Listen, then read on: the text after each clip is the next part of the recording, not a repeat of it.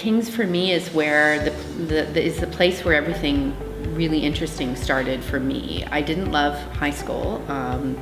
I didn't find it challenging in any way, but when I came to King's, I learned how to think critically. And I learned how to read. I learned how to listen to people who knew more about things than I did. It was a wonderful, wonderful few years. And I wish every kid going through undergrad could have an experience like I did at King's. And then I walked into my European history first year.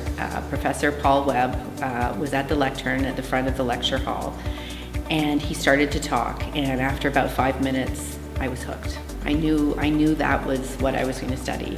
That's what I would do a degree in. I didn't know then that I would write about it for a living, but that's where the bug really caught me, and it was because of King's and Professor Webb. History will teach you a little bit of everything that's worth knowing. That's what my dad always maintained, and I'm sure Professor Webb would agree with me, that with history you get a little bit of science, math, economics, everything you need to know about how the world has worked in the past. It is information that you can use in your life today and in the future.